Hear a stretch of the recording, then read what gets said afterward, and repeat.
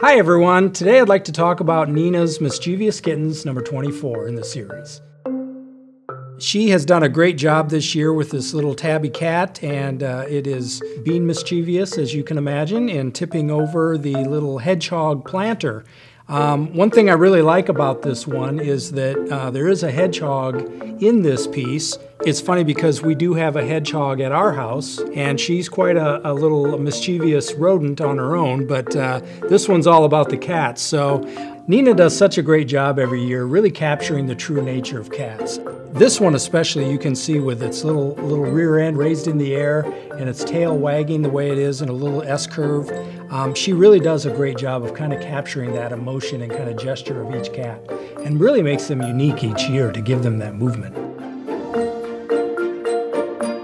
If you're a cat lover, this one is a perfect addition to your tree this year.